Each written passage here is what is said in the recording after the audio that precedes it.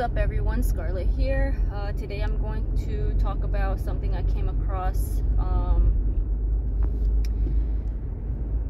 This Mercedes, it's a 2020 Mercedes GLE 350 if I am not mistaken.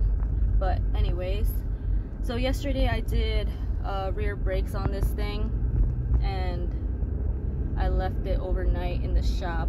I get to work this morning and I'm trying to turn this car on so I can take it for a test drive, and the car won't start. It was showing me a message of put key in marked space, and I'm like, marked space, question mark? Where is this marked space? I'm looking all around. I don't see no marked space. Can't find it. Still trying to turn this on. The car goes haywire on me. It starts flipping on the alarm, and I'm like, WTF?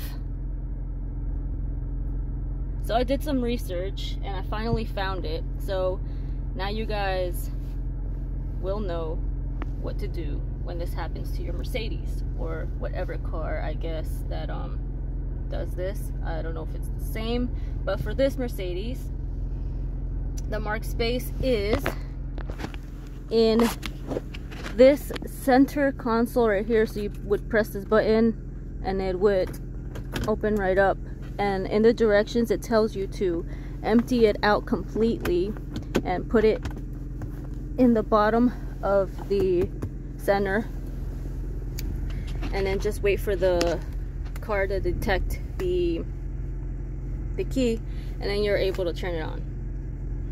So the reason, from what I read, that this happens is because it puts it into like a security mode. I guess if you tend to leave your key in the car, and it would lock the, I guess, the car or whatever, so no one is able to start it.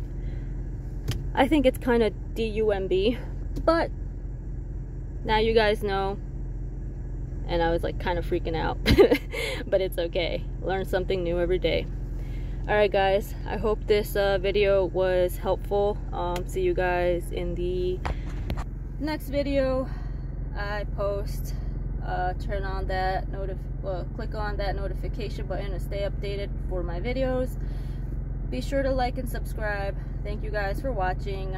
I'll see you guys in the next video. Bye.